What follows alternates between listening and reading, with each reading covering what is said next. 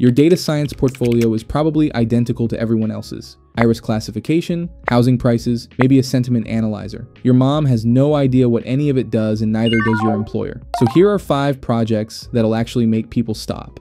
First, a real-time deepfake detector. Your aunt shared 3 fake celebrity videos last week. She thought they were real. Build something that catches AI-generated faces by spotting blurry ears, weird teeth, lighting that doesn't make sense. But deepfakes are getting better every month. Your model needs to catch the new ones, not the obvious garbage from 2022. Show this at a party, and people will immediately test it. That's when you know it matters. Second, a personal music DNA analyzer. Spotify Wrapped is useless. It tells you that you listened to Taylor Swift 47 times. Build something that actually explains your taste. You prefer B minor when studying. Your workout playlist averages 142 beats per minute. You listen to sadder music on Sundays. Use clustering, time series, and audio features to predict what song you'll want based on time of day. Show this to your mom, and she'll finally understand what data science does, finding patterns in chaos. Third, stock market sentiment predictor from Reddit and Twitter. I know this one's something everyone wants to do, but it's flawed in a lot of ways. GameStop wasn't a fluke. Scrape discussions, run sentiment analysis, predict prices, but compare them against actual data. Your model needs to learn that 50,000 upvotes on Wall Street bets hits different than random comments. Catch a price spike 36 hours early, and people realize you're predicting the future.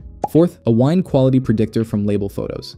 Snap a photo at dinner. Your model uses OCR to extract region, grape, and year, then predicts quality and flavor from review data. The real flex is food pairings. Pairs with steak, skip the salmon. Your mom will think you went to wine school. But handling blurry, angled photos is the real challenge.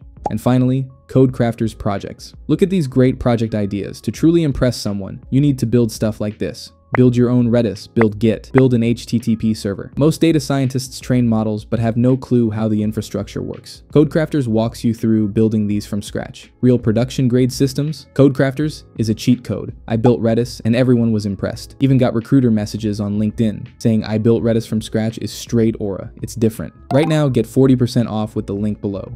Here's the reality. Impressive projects aren't about complexity, they're about creativity. Anyone can follow tutorials, but building something that makes people actually care, that's rare, and that's what lands you real jobs. So go ahead and build and subscribe. Thanks for watching.